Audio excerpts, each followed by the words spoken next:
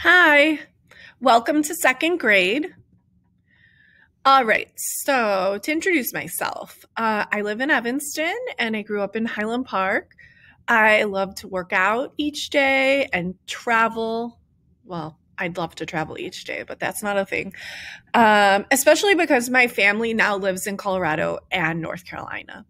I have a new nephew who, to me, is probably the cutest baby on the planet. I've included a few photos. Actually, all four of them have him somewhere. If you'd like to contact me, the options to contact me are Seesaw, my email, and then I've included my cell phone. So there are a couple different things about our classroom this year. First of all, the kids will come in or have come in to see that there are two names on their desks because we have an afternoon class and a morning class.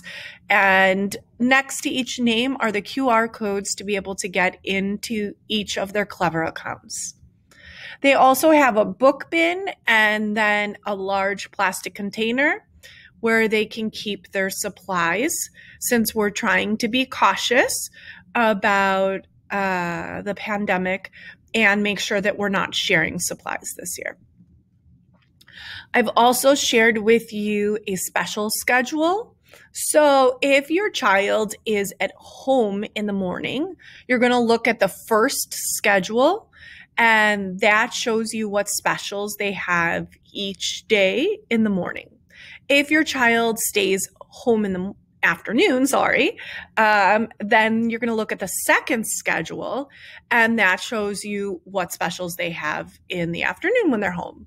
Now, what you probably noticed is that on Tuesdays, they don't have any specials at all. So my suggestion would be to work on the extra activities that they've gotten from the specials teachers on Tuesdays, that is.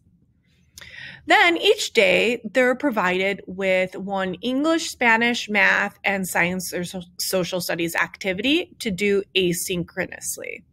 So just make sure that number one, that they do it, and number two, that they're checking it off in Otis.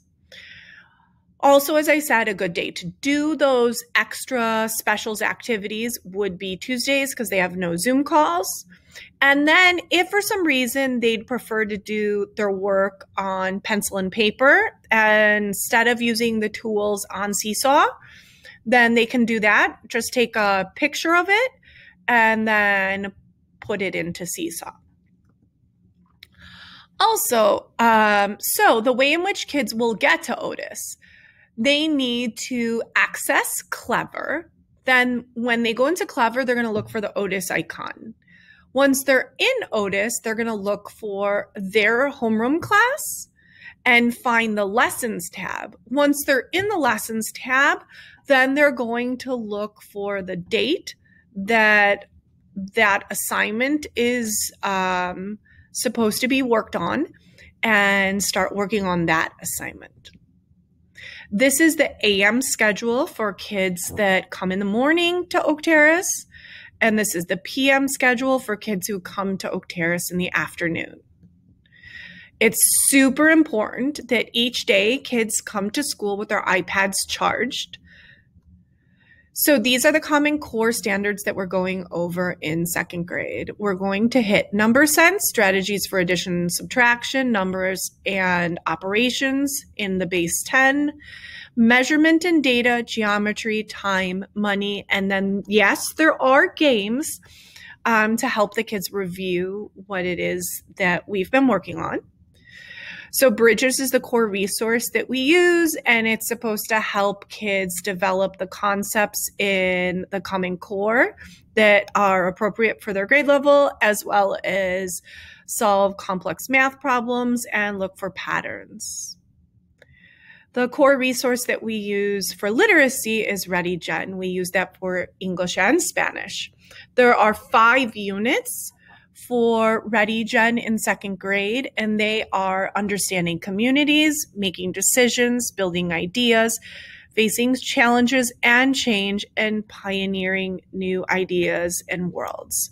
And those also correlate with science and social studies units. This is just a quick review of ReadyGen, just like the slide that followed the math slide. So within ReadyGen, some of the skills that we're going over are foundational skills, vocabulary, reading, language analysis, writing, and spelling. We are also using a new resource for science, and that's Amplify Science. We have 3 units in 2nd grade in science, and they are changing landforms, plant and animal relationships, and properties of materials. We also will be rotating in and out science and social studies using the TCI Social Studies Alive. And last but not least is our school lunch schedule for the month of September. Just please remember that anyone's allowed to grab lunch, and when they order lunch, it comes with both lunch and breakfast. All right, so I look forward to a great 2021. If you all have any questions, please reach out to me.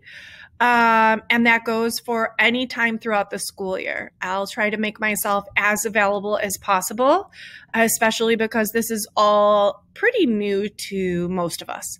All right, take care, and I look forward to hearing from you.